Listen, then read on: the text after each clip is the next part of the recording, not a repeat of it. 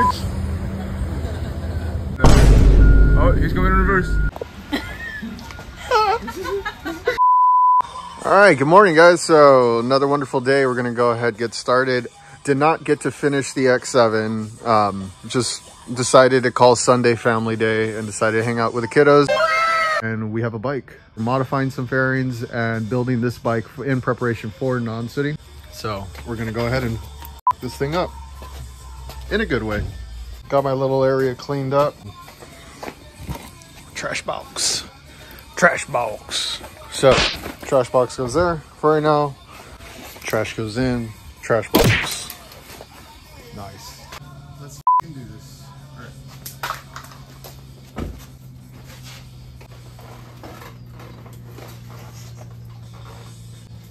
It's been minutes since I've been on a bike.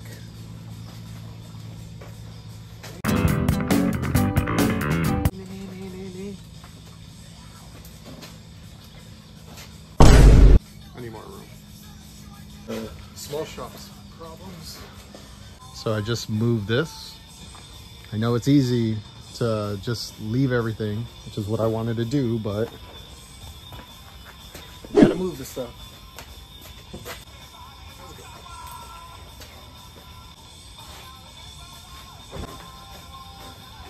I'm gonna run over that cord and then try and pull it right when the tire's over the cord. Like, how do things happen like that? Ridiculous. All right, cool. So bike's here and Astrid's here. We gotta lay. Let me. Yeah, we gotta lay. All right, so I'm gonna put that one back up on the stand over here.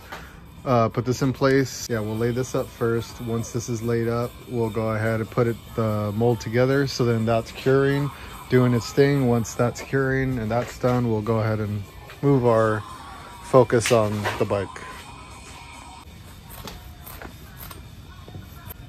Bang. So this is our homemade glass filler. Shh, secret.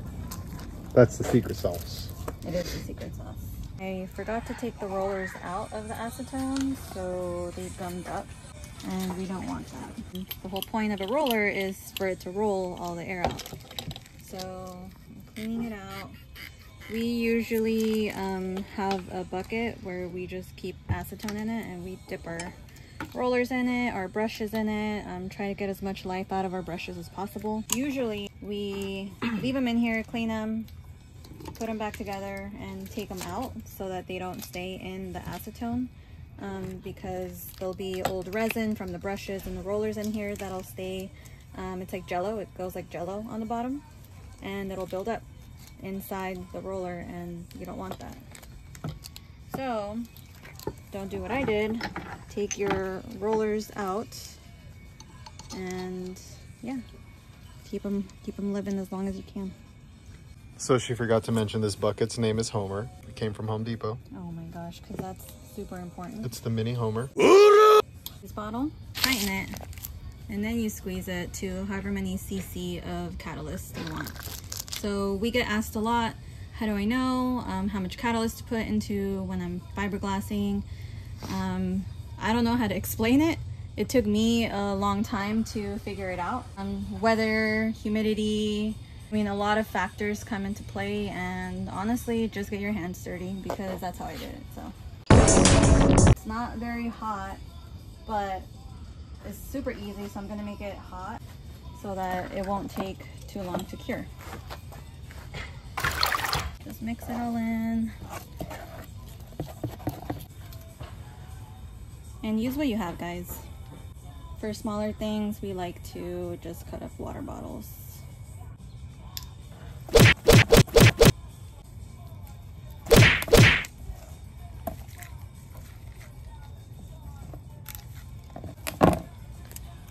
So I'm gonna finish wetting it out here.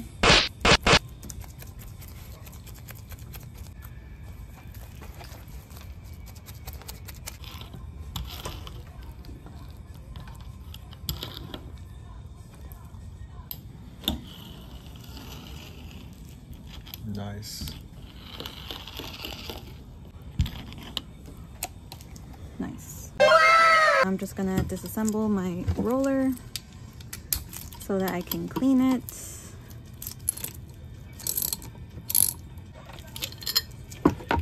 Oh, she's gonna hit it with that thing. Is that the pipe cleaner? You're gonna clean it the pipe? Yep. Brush is in here too. Where the freak did it go? Oh, there it is. Oh. Disclaimer, chill. Like you want to see through, make sure there's no gummy stuff in there. If there is, boom. Yep. Taken care of. How old are we? Now both of those are laid up and it's time for the bike. Take off the seat. We're gonna work on the rear. So he picked up some fairings. These aren't meant for the bike itself. These fairings were gonna fit. It's all about style, baby. This one's for a Zephyr Kawasaki.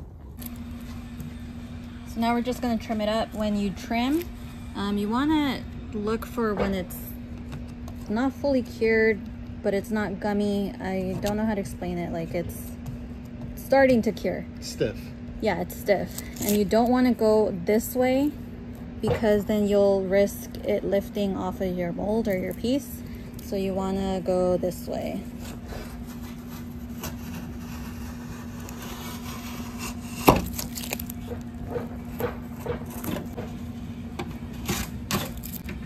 Did I cut it? So it's trimmed now, and now we can bond it. Same filler we use to lay up, we use to bond. So I'm just going to put it along our seam line where they will meet.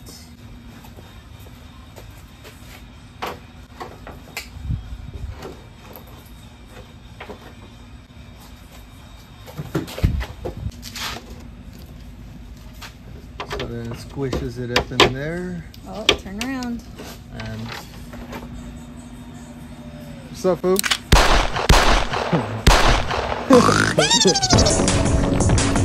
Good morning.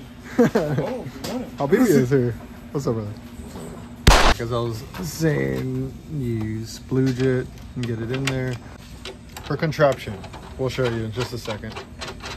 Okay, well, no contraption. It was just a paint stick. Fooled you. Tricked you guys. And say that about anyone. Shut up. Oh, God.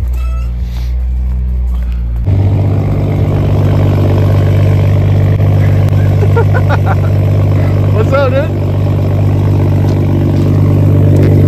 What happened? I'm going to Target. That's cute. That's hot. The Target. Huh? I'm going to Target. Oh, that's hot.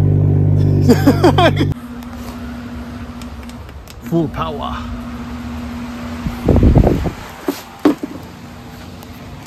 So, gonna grind right here, take that lip out, have the fan in place, gonna blow all the grinding dust as I edge it.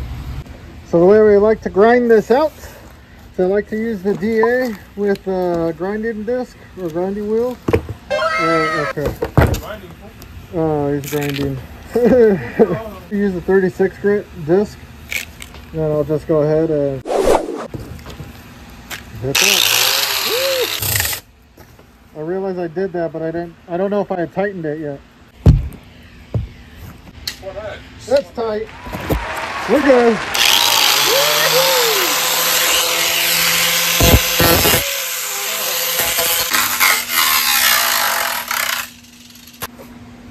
Hello. Nice. Red Bull run. We have a ground total of 1, 2, 3, 4, 9. The man is counting. $40. My fingers to count. You guys can't ever find anything. Man's disease. He's got the key. I got the key. Wrong way. Oh yeah, I moved the noses over there. Oh. Thank you. Thank you. He's back. Where are the bulls? I'm going to get better bulls. Get better ones. I'll be back. All right, be safe. More bulls, better quality, and more quantity. Be safe.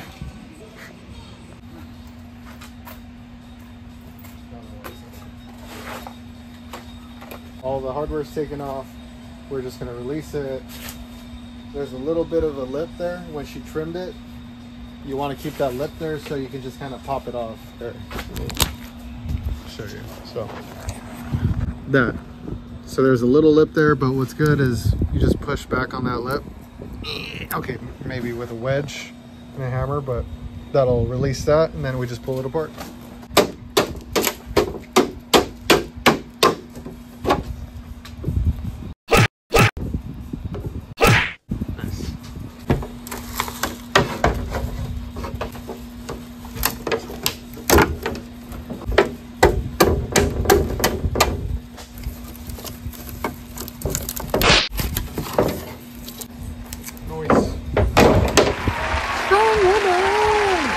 Red Bulls are here.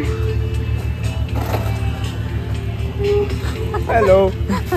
Hello. Thank you. Package delivered. I'm coming right back. Thank you. No problem. Red Bulls to save the day. Where's my boy Max? Is he on the... Oh, he's not on it. Oh. Your boy Max.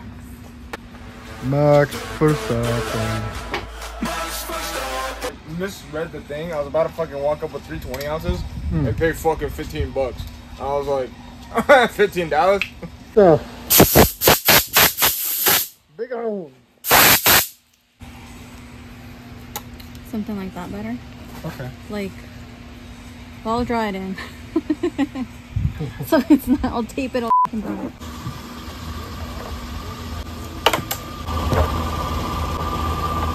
That's fine.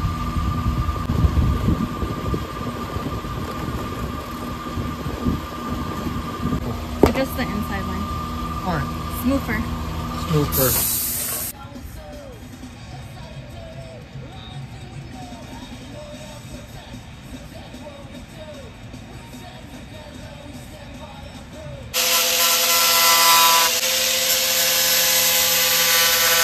Worried that if I take this out, it's gonna change this. Because I just like traced it like that along the seat.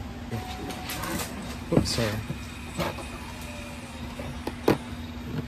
Is the other side sitting okay? Something like that. So right there. And then right there. Okay. We can't really finalize what this shape and the fitment of this is going to look like until we have the rocket cowl on. So we went ahead and pulled the part. Astrid de-ate it, so kind of prepped it already. We put the plate on the top. Had to ask Billy, it's Bippy on IG. Dude is super helpful and knows a lot about these bikes, Kushikai stuff. So this is even his part that he allowed us to mold, and yeah, so now we have rocket cowls, you know, so all to help the community grow here. The rocket cowl to fit, the J-shaped bar goes up, gets hard mounted to the frame itself with U-bolts. And then this piece itself is adjustable. So, you know, the bigger it is, you know, the better he is. Well, whatever. So that's adjusting. The plate itself from that will sit on top of here. That gets mounted to that. There's a windscreen that'll go over that as well. So yeah, should be cool. Once we get the rocket cowl on, we'll be able to look at the rear, be able to look at how everything looks together, and ideally that'll tell us how that will end up.